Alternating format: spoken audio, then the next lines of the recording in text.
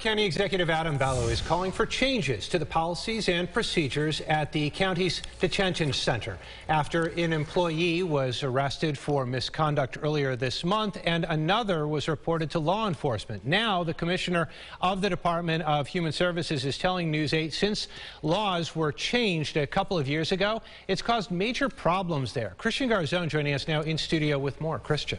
Well, Adam Bello says this investigation is to address the changing nature of those at the center. He said many youngsters are there awaiting trial for violent crimes, some as serious as homicide. This is directly in response to two employees who were arrested and fired for alleged inappropriate conduct and endangering the welfare of minors. It said one worker allowed two minors to slap box fight each other in a restroom, and the other employee was allegedly seen hitting another in the face. Bello did say they will not tolerate violence from either staff or the youth there.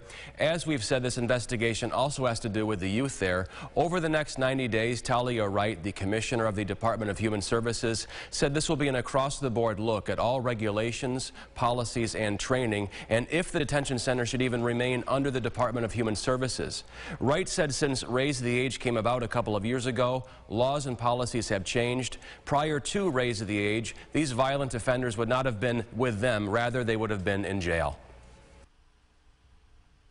When Raise the Age got implemented, we started to see an increase of young men and women that were charged with more intensive, more aggressive crimes, such as like murder, gun charges, attempted murders, which has contributed to longer lengths of stay with us as they navigate through the criminal justice system.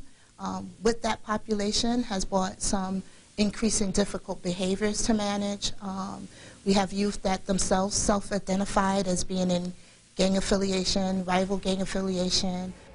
The county executive did say to oversee the violent offenders at the CDC, it will require new training for the staff with a harder focus on public safety.